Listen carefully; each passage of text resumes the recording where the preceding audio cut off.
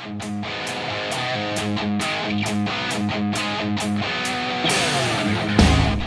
up, everybody? This is Frank with Anabolic Outlaws A Nutrition, and today I'm going to throw some cold hard truth bombs. All right, here's the deal.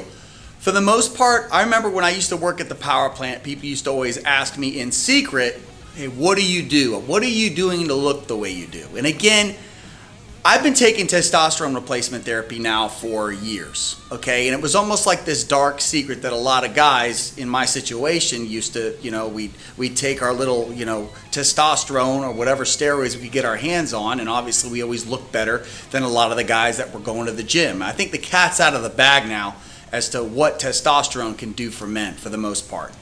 And I see this all the time. I see like my neighbors and things of that nature, they look older. They don't look the same as I do at 40, okay? They don't have any muscle tone. They've got the belly pooch, and they look, to me, they almost look like they're 50 years old or 10 years older than they currently are.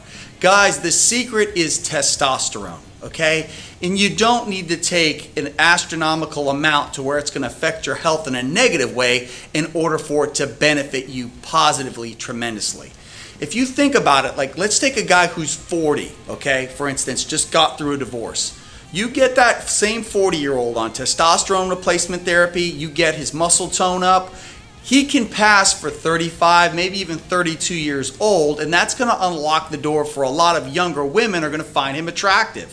That's just the way it is. But you've got to put the work in, and you've got to still go to the gym and work out. But I will say this, a lot of those gains that he is able to now get on that testosterone, he couldn't have gotten on his own naturally. All right, because your body's testosterone naturally is going to decrease dramatically after you hit age 28. I believe it goes down a percentage or two every year after that.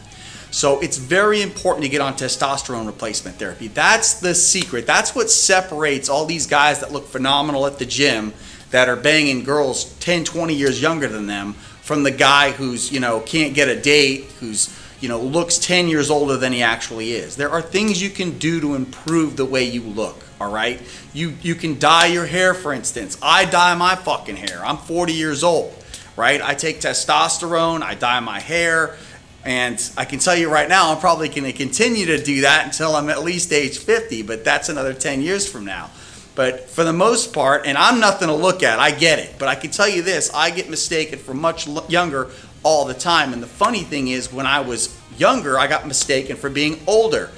I've been on testosterone since I was 17 years old, guys. The cat's out of the bag. The first time I tried testosterone, I was 17 years old. I didn't know what the fuck I was doing, but I can tell you right now, after years of experience and actually growing up and maturing and learning how to take these performance enhancers, take them safely and to where you can maximize their effectiveness, I can tell you right now, they've increased my life dramatically, right? If you're someone who's on performance enhancers and you've got a phenomenal looking physique and you've put in that work, and you're going to get attention, not just from women, but from other dudes who are going to want to hang out with you, want to be your friend, because they know that the presence that you bring, it's a alpha presence, and that's just the side effect of testosterone replacement therapy. And I know it doesn't work the same for everybody, but I will say this, it's a very easy fix that for most cases, guys with low testosterone would never, it opens doors that would never have been able to be open without the supplementation of testosterone or maybe even other